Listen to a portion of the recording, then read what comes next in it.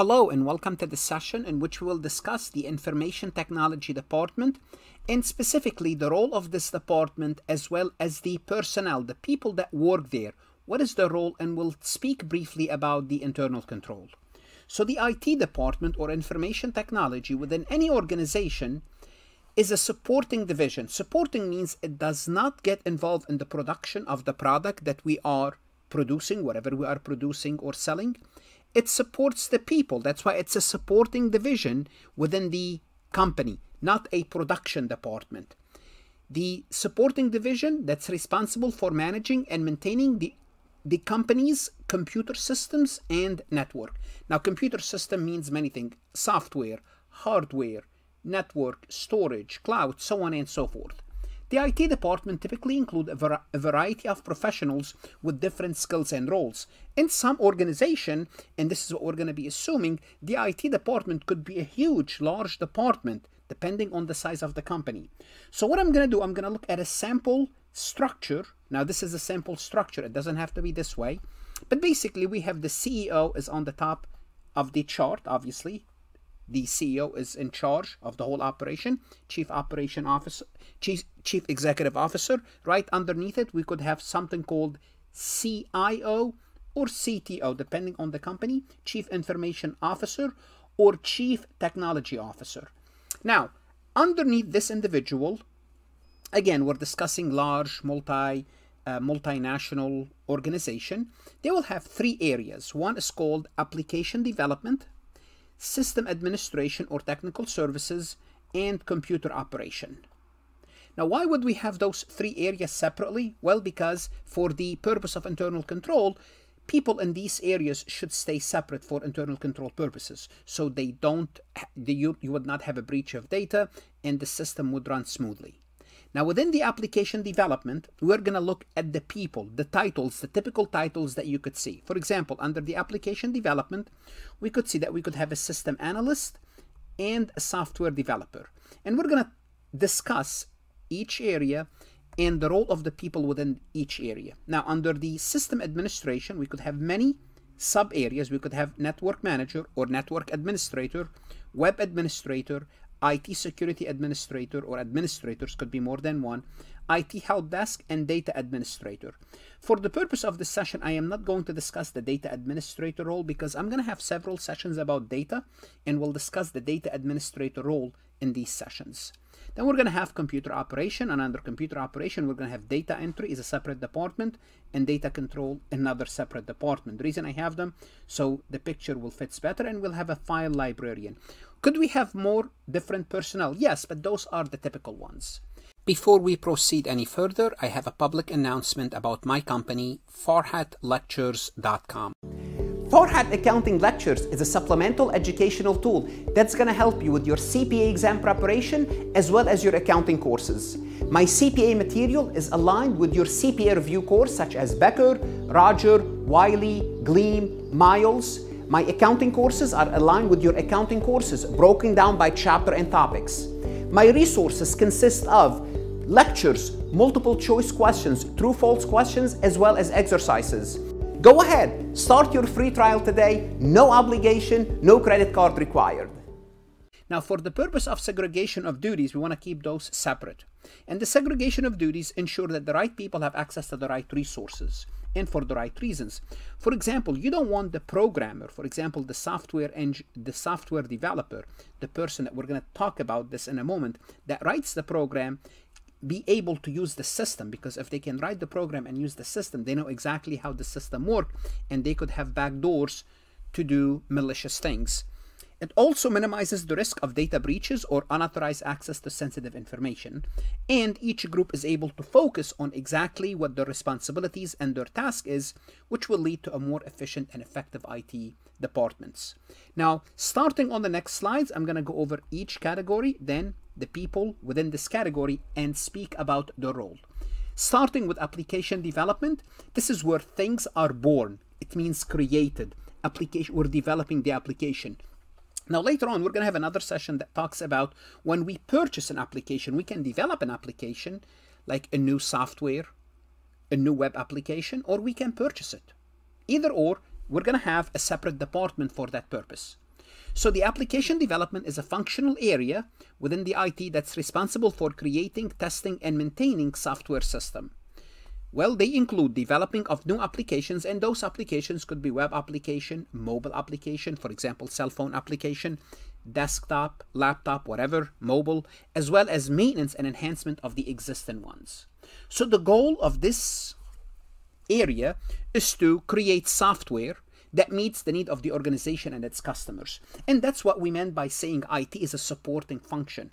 It means everything that we do in IT. If you remember when you spoke about COVID, we said COVID meet the organization need. Well, all IT people, everything that has to do with IT, the reason we have IT is to do what? Is to help us meet our need, the company need and its customers. So in this application development area, we could have what's called system analyst. Now you need to know what is the overall area and what is the role, what's the main role of the system analyst? What are the system analysts? So the system analyst bridge the gap between business requirement and IT solution. And the business analyst is the person that can speak the tech language and can speak the business language. So the system analyst is a person in between those two groups. He or she can communicate the business need to tech people and vice versa, and let tech people know, let business people know what tech people are capable or not capable of. So think of the system analyst as an intermediary because they know both the tech language as well as the business language. System analysts help to understand the needs of the business and translate them into technical requirement. How do they do that? Through charts, through narratives, so on and so forth, through meetings, basically. It works to ensure that the new system follows the organization policies and procedure and that they meet the requirement of regulatory bodies. Because the system analyst is the first person basically draw the map of the new system that we're creating. Now, once we draw the map, once we have the blueprint, we're going to give the blueprint to the programmer. They are called software developer, application programmers. You could see different terminology for them, but the point is, what do? They work under the direction of the system analyst, and they use programming language to create what we need to create. So they use various programming language, C, C++, Java, whatever, and technologies, compilers, to create software application that meets the need of the organization. And usually they do this basically in a sandbox. It means not in a live situation. So initially the work done in a non-live environment. So this is the first area. So basically what I did on this slide, I covered this part here. The people, the area, and the people who works in this department. The second area is systems administration and programming. Well, in this area, it's a functional area as well within the IT department that's responsible for managing and maintaining the organization, computer system, and network. Remember, first we create the software, we create the systems. Now the system administrator and programming, they maintain it. Well, this includes installing, configuring, maintaining servers, storage devices, network equipment, so on and so forth, as well as managing the organization infrastructure. The goal is to do what? Make sure the organization computer system is running efficiently and effectively to meet the business need. That's the IT part of the IT department. So we're going to look now at the people, the role of the people who are inside this area, this sphere. They are also known as sysadmins. They are professionals who are responsible for the day-to-day operation and maintenance of the organization, computer system, and network. So at work, if you need to have access or you need to install something, a new software, your network is not connecting properly, you would contact the system administrator. And we have many of them. We could have a network manager or network administrator. Usually they give you access to the network. Those professionals are responsible for the design, implementation, and maintenance of the computer network. They manage also the network documentation, provide technical support and guidance to users about the network, keep up to date with new technologies and best practices for network management. So on the CPA exam or any exam, professional exam, remember, look for the word network or something that makes sense to this position. Web administrators, well, guess what? They maintain the web-based system and application. You could have a web-based that's mobile, you could have a web-based that's desktop. So they maintain this. Also, they configure and troubleshoot any web server's application if there's any problem. They manage the web content, whatever we need to delete, add some stuff on the website. Manage web analytics, because we need to know how many visitors we have. They keep track of that. That's very important for our data analytics later. manage web accessibility. Who can access the website internally and do the updates? Also manage web-related software. If there's any software that's on the web, well, they're responsible for that, as well as making sure they're keeping track of documentation. And of course, they have to keep up to date with technologies and best practices. So this is, again, those are individuals. 1, 2, could be more than one, so on and so forth. Within system administrator, we could have IT security administrators, well, or administrator. We could have more than one. Obviously, from the name of it, it's for the purpose of protecting the organization IT system from a range of threats such as hacking, viruses, and data breaches. Now, if you don't know what these are, we're going to learn about them. But think about somebody trying to harm you. IT security is a critical function, because think about it. Someone can hack you, bring your system down, or takes your data. Well, no need to function anymore as a company because you're in trouble. So IT security management is a critical function that's essential to the overall security as well as the well-being of the organization. They also plan, implement, and oversee security measures. Hopefully they are preventive. They want to stay, those groups, those individuals, they really want to stay up to date. They need to identify and assess potential IT securities before they arises, and develop and implement IT security policies and procedure to monitor and manage that risk, bring that risk to an acceptable level, and hopefully we can eliminate that risk. Help desk personnel, and I'm pretty sure if you're listening to me, you dealt with IT help desk. They provide technical support to users, people who are using the computer system. They act as the first point of contact for users who experience technical problems, who have questions about the IT system and equipment. Now, their job is to respond, and hopefully they can solve the problem through a phone, email, or now a chat, or in person. Like I know in college, they come to your office sometime to fix whatever you need to fix your printer, fix your network, it's not connecting properly, so on and so forth. They keep track and documentation about your inquiries and issues, because they can use this information to see how they can improve the system. And any issues that they cannot solve, they can escalate to a higher level IT staff as needed. Again, they have to keep up to date with technologies and best practices for IT support. So this is the second area of system administrators. And I told you I'm not going to discuss data administrator because I'll be discussing that group later on when we speak about the data. Now we could have computer operation. Computer operation is also a functional area within IT, and this functional area is becoming less and less relevant, and you will see why. That's responsible for day-to-day management and maintenance of the organization, computer, and equipment. And here you could have a data entry clerk, which is basically somebody who's entering information into the system. And you know that's not happening these days. Most of the entries are computerized through customers input them, or scanning, or some sort of a computerized system. They're responsible for accurately and efficiently entering data like customer information, inventory, financial transaction, and other type of record in the organization's computer system. So they need to have a good understanding of the computer system, the software, knowledge of the business, and any relevant data protection laws. For example, they have to protect the data for legal or regulatory purposes. They need to be familiar what they need to do once they input the data. How, like for example, the credit card information. Like let's assume you still fill out your credit card application and you mail it. Well, after they input this information, they have to destroy it. Also, computer operators, we could have a data control clerk. And what are they responsible for? They're responsible for the accuracy and integrity of the organizational data, making sure it's good, monitoring and verifying the accuracy of data entered into the organization. So think of it as a control group for the data entry. But again, those roles are going away. Now we have more people who work on this level, taking data out and converting the data into for analytical purposes. We have those, but not data entry anymore. It's mostly like taking the data out and cleaning the data. So making sure they're maintaining updated data record as well.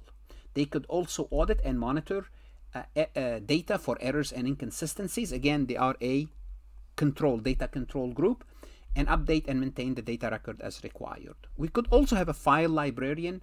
And a file librarian, think about a library where you have the books there, and if you need the book, if you need to check out a book, you'll go to the librarian and you'll ask them to check it out. They're responsible for maintaining and organizing large collection of files and records. Those here we're talking about even physical records sometimes. They include creating and updating file system, classifying, cataloging files, ensuring the security and accessibility of the files. That's their main job.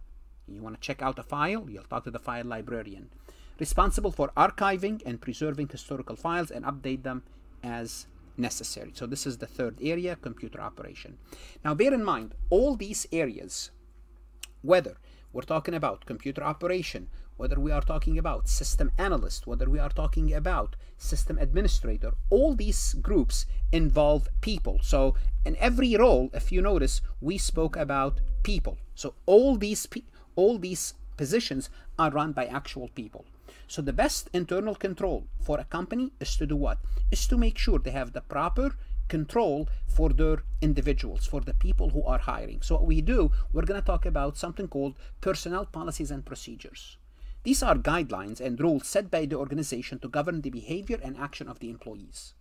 These policies and procedures cover a wide range of topics. But specifically, when we're dealing with people, we have to be making sure few things. One is the recruitment and hiring. That's the first step in bringing an employee on board.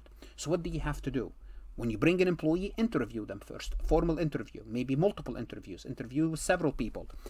Background checks, education, criminal, credit, as long as it's legal in your state to do those. Place the person in the right position.